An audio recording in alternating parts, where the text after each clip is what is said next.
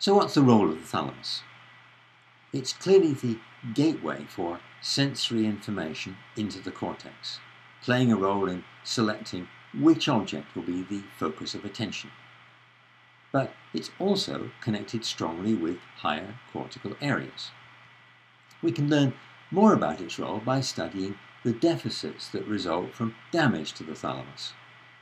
And we observe that damage to a thalamic nucleus results in pretty much the same deficits as damage to the cortical area it mainly connects with.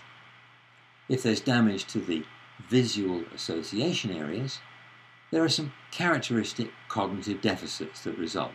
For example, if a patient with damage to right visual cortex is asked to study a visual field, like counting the number of letter T's in this illustration, their eye movements, shown in yellow, and eye fixations, shown in red, show that the activity is limited to the right side of the visual field. So damage to the right visual cortex results in a deficit in visual attention to the left side. And if the same patient is asked to draw an object, like a clock, only the right side is drawn in detail. Now, the pulvinar nucleus is reciprocally connected with these visual association areas, and damage to the pulvinar nucleus results in deficits that are very similar to those caused by visual area damage. And as another example, remember that damage to the hippocampus results in declarative memory deficits, and damage to the anterior thalamic nucleus that's interconnected with the hippocampus results in the same types of memory deficits.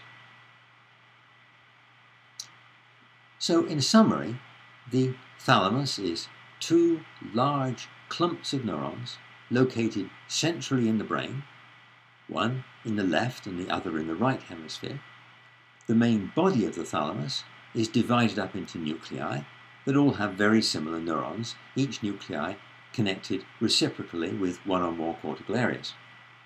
Damage to a thalamic nucleus causes deficits that are pretty much the same as those caused by damage to the corresponding cortical area. The communication between the cortex and thalamic subnucleus passes through another part of the thalamus called the TRN, and inhibitory neurons in the TRN can trigger gamma band oscillations in the thalamocortical circuit. Sensory information passes through the thalamus before reaching the cortex, and the thalamus plays a role in selecting what will be the target of attention.